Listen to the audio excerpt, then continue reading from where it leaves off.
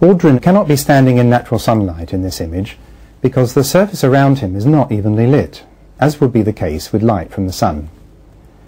This scene is obviously lit with uneven artificial lighting. The prime source of light is over Aldrin's left shoulder. The light is emanating from this direction.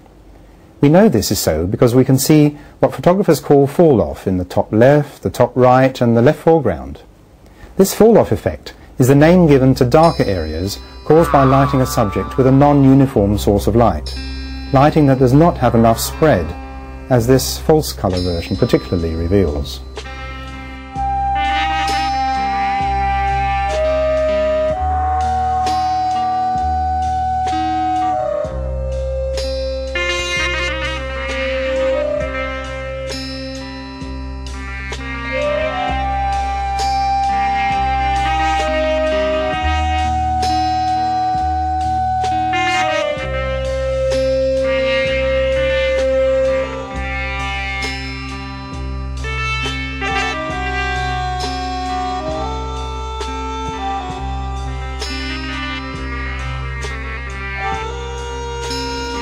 Some people have said perhaps they retouched the pictures to bring up the detail of the astronauts, but any retouching of images cannot apply to Apollo 11 pictures.